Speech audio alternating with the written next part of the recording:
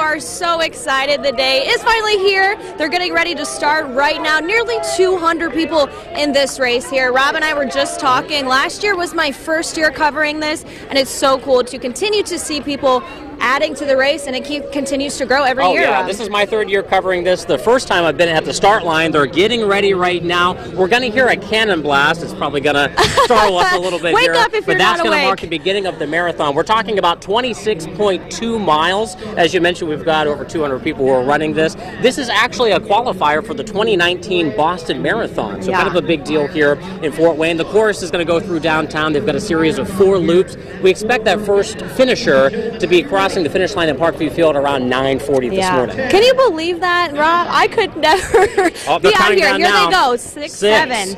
5, 4, 3, 2, Good luck. 1.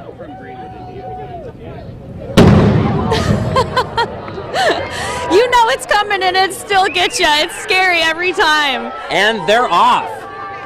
Here go the marathon runners. You'll see them in their lovely gold shirts, a lot of them.